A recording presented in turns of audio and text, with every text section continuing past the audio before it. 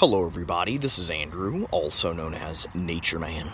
Today we are talking about the green Tower Boxwood, exclusively grown from Monrovia.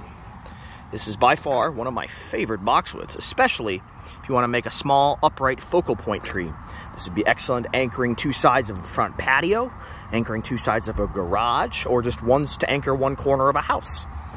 A very small tree. It only matures to 8 to 9 feet tall by 1 to 2 feet wide at ultimate maturity. So very, very narrow, and it's not like the cone-shaped green mountain boxwoods. Those only get 5 to 6 tall, 3 to 4 wide, and you have to keep those trimmed constantly into a pyramid or Christmas tree. This does not require trimming. This is 100% how it grows.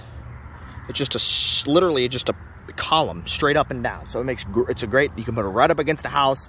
I would bring it out maybe, 18, 24 inches at least from the brick or the side of the house, just to give it some breathing room and light. But it's something that's so narrow, it doesn't need to be spaced that much from the house. It can do full sun all the way to filtered shade. It probably will not do well in a full dense shade, but it'll tolerate lower light levels fairly well. And this is one we planted here in the landscape bed. So we'll read the tag here. Green Tower Boxwood. It's an English boxwood, Buxus sempervirens. Again, up to 9 feet tall, 1 to 2 feet across at ultimate maturity. It is a hardy in USDA zone 5, so hardy down to -20 Fahrenheit.